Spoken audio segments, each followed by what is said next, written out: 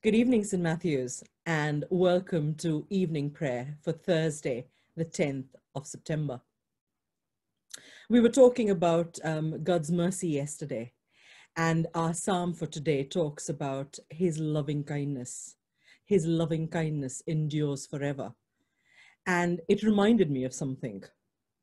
So, may seem like a strange question, but I'm going to ask anyway. Do you guys use a loofah? Now, just in case you wonder where I'm going with this, I was reminded this week of another kind of loofah. It's LUFA, love, understanding, forgiveness, and acceptance. Well, actually, I was reminded because we celebrated our wedding anniversary earlier this week, and that was the message for one of our pre-wedding ceremonies. And whilst loofah is important for any of our relationships, the one place that we experience that is with God, is in his presence, is the way he loves us.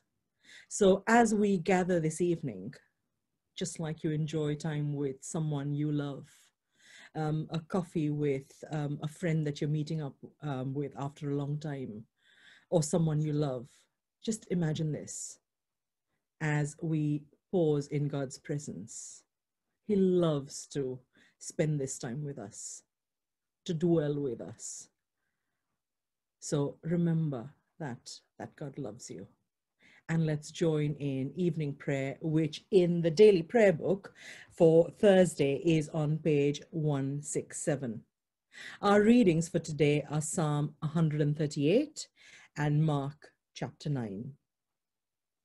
So let's just pause as we begin. O God, make speed to save us. O Lord, make haste to help us. There shall come forth a shoot from the stock of Jesse, and a branch shall grow out of his roots. And the Spirit of the Lord shall rest upon him, the Spirit of wisdom and understanding, the Spirit of counsel and might, the Spirit of knowledge and the fear of the Lord. He shall not judge by what his eyes see, or decide by what his ears hear. But with righteousness he shall judge the poor, and decide with equity for the meek of the earth. The wolf shall dwell with the lamb, and the leopard shall lie down with the kid. The calf, the lion, and the fatling together, with a little child to lead them. They shall not hurt or destroy in all my holy mountain, for the earth shall be full of the knowledge of the Lord, as the waters cover the sea. Glory to the Father, and to the Son, and to the Holy Spirit, as it was in the beginning, is now, and shall be forever. Amen. That this evening may be holy, good, and peaceful. Let us pray with one heart and mind. As our evening prayer rises before you, O God, so may your mercy come down upon us to cleanse our hearts and to set us free to sing your praise now and forever. Amen. So let's turn to God's word, and we will start with Psalm 138, which can be found on page 860 at the back of the daily prayer book. Psalm 138. Your loving kindness, O Lord, endures forever. I will give thanks to you, O Lord, with my whole heart. Before the gods will I sing praise to you. I will bow down towards your holy temple and praise your name because of your love and faithfulness. For you have glorified your name and your word above all things. In that day that I called out to you, you answered me. You put new strength in my soul. All the kings of the earth shall praise you, O Lord, for they have heard the words of your mouth.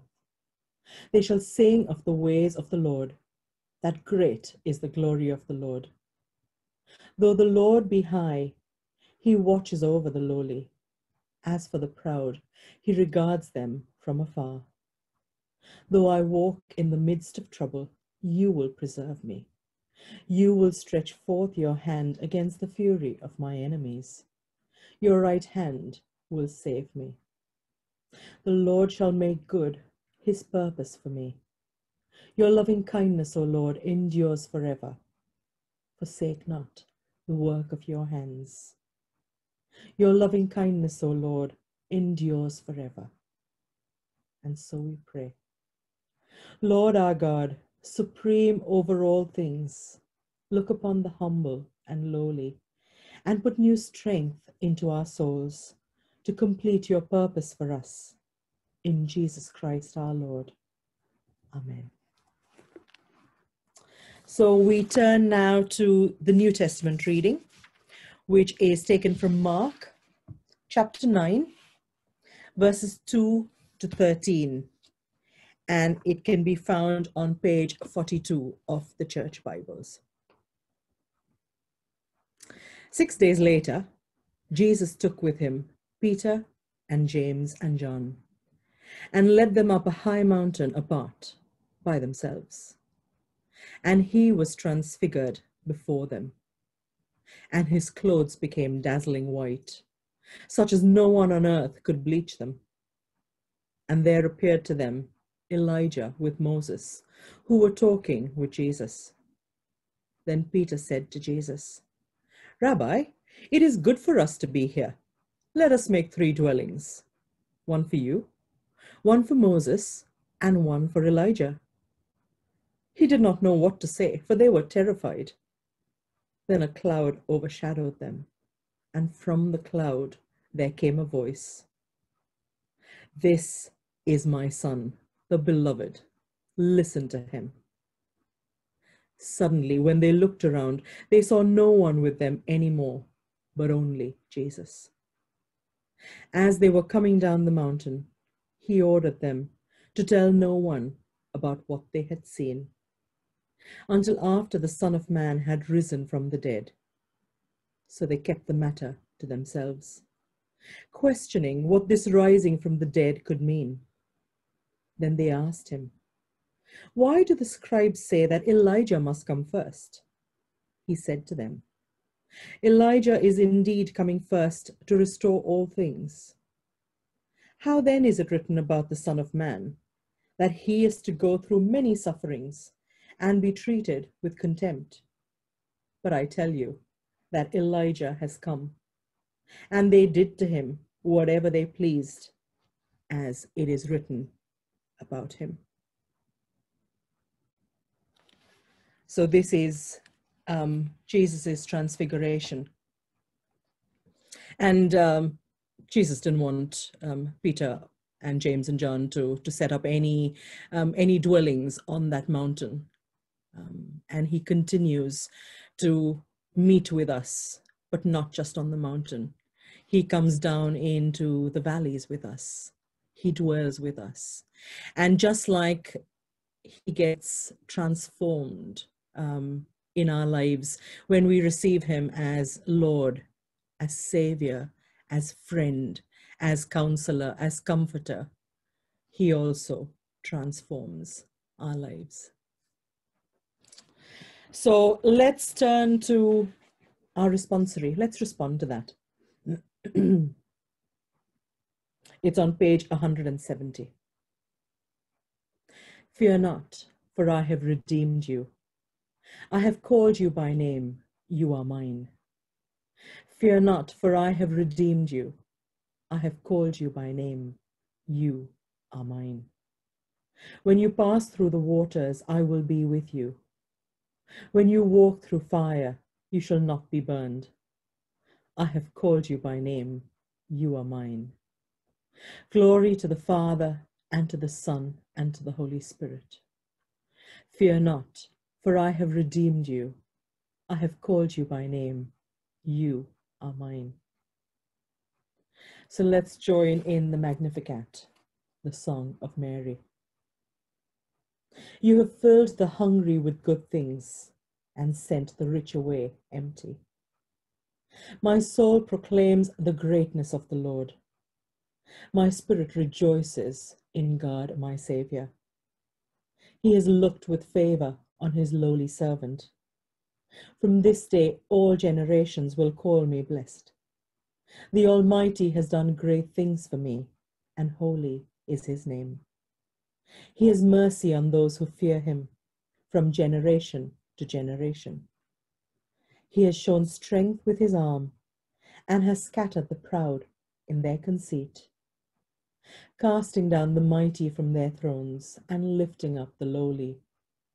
He has filled the hungry with good things, and sent the rich away empty. He has come to the aid of his servant Israel, to remember his promise of mercy, the promise made to our ancestors, to Abraham and his children forever. Glory to the Father, and to the Son, and to the Holy Spirit, as it was in the beginning, is now, and shall be forever. Amen. You have filled the hungry with good things, and sent the rich away empty. So let's turn to a time of prayer. And just as Jesus promised his disciples that he would transform their lives, as we look around us and as we look within, there's plenty that needs restoring and transformation. So let's seek his face as we pray. Heavenly Father, we thank you for the way you meet with us. We thank you for the privilege of being able to come into your presence as sons and daughters of the King of Kings and the Lord of Lords. And we thank you that when you step into our lives and our hearts, oh Father, that things don't stay the same, regardless of what's happening around us. Father, we thank you that we can be anchored in the hope that you give us. We can rest in your everlasting arms. So Father, this evening, we want to pause. We want to ask that you will meet with us, just like you met with Peter and James and John on that mountain. Father, that you will reveal more of yourself to us, that we will see you in all your brilliance and in all your radiance. Father, we know that as we come into your presence, we know that we stand on holy ground. And we thank you that we are yours. So Father, we pray that you will continue to journey with us through these mountains and these valleys. And Father, reveal yourself to us. Father, we ask this evening for transformation in our world, in our nation, in our communities. Father, and we feel so blessed to be part of the St. Matthew's community. Father, we thank you that we know you, we know your love, and we know the love that we share in our community. Father, and this is not just for us. We know that you have loved us and you have commissioned us, Father, to go out and love just the way you do.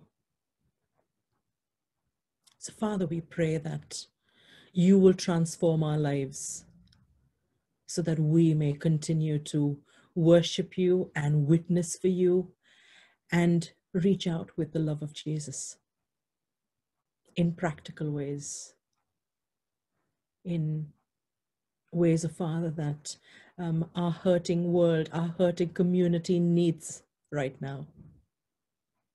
Father, as people struggle with lives really being turned upside down, and just not knowing what the future holds, or just this uncertainty. Father, we pray that we will be your instruments and share your love, which is steadfast. To remind people that it's okay not to feel okay at this time, because it's not us who can manage it or make it all right. It's you who are in control. Father, we want to be your heart and your hands and your feet. And we pray that you will meet with each one of us individually, and you will show us, Father, where you want us to go, who you want us to reach out to, that we will be open to the working of your Spirit. Father, transform us on the inside. Father, we pray that you will make us more like you.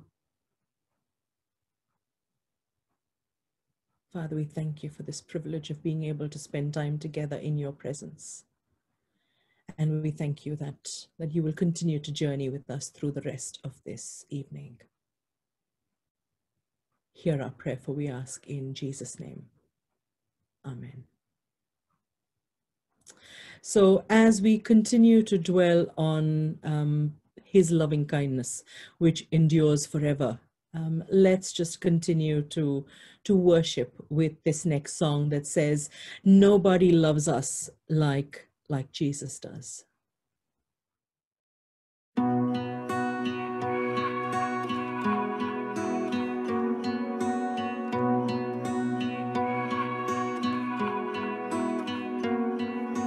Morning, I see you in the sunrise every morning. It's like a picture that you've painted for me, a love letter in the sky. Story, I could have had a really different story.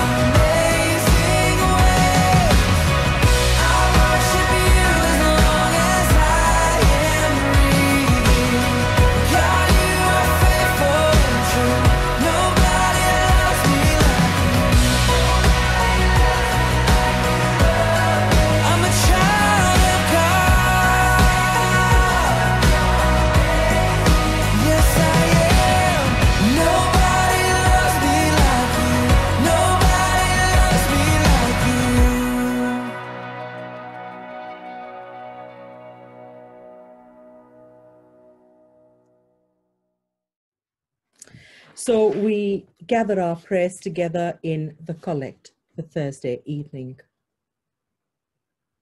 O God, the source of all good desires, all right judgments, and all just works, give to your servants that peace which the world cannot give, that our hearts may be set to obey your commandments, and that freed from the fear of our enemies, we may pass our time in rest and quietness.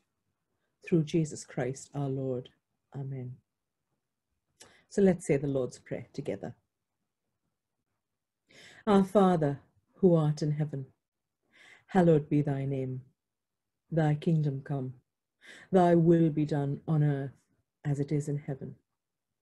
Give us this day our daily bread, and forgive us our trespasses, as we forgive those who trespass against us.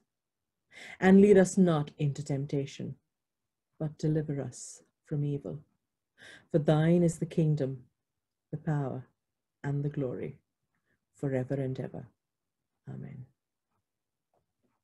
Now the grace of our Lord Jesus Christ, and the love of God, and the fellowship of the Holy Spirit be with us all evermore. Amen. Let us bless the Lord. Thanks be to God. So that brings evening prayer for Thursday to a close. As we continue to enjoy the rest of the evening, we pray for rest and we pray for quietness, and we pray that we will know his loving kindness. And don't forget, use your loofah: love, understanding, forgiveness, and acceptance, because that's what we have from Jesus. And don't forget to join Richard live tomorrow morning for morning prayer. God bless you guys. Bye.